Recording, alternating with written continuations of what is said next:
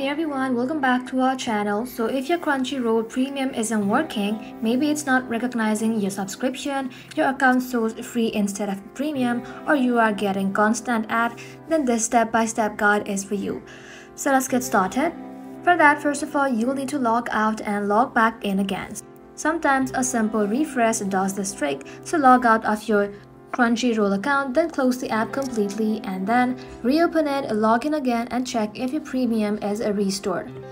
Also make sure you are not signed into a different account by mistake. Crunchyroll allows multiple login, but the subscription is tied to one specific account. So if you paid using your Google Play or Apple, check which email was used there.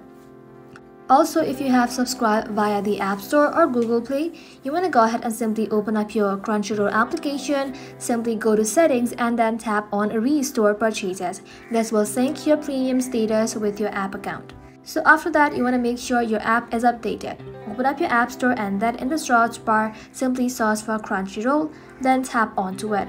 If you see update instead of open, go ahead and tap on update and let your application update to its latest version. Older version can cause login and subscription issues. Also, if you're still facing the issue, you want to go ahead and simply contact their support. Go ahead and simply search for help.crunchyroll.com and then submit a request and describe your issue. They usually respond within 24 or 48 hours. And that is simply how you can fix Crunchyroll Premium not working.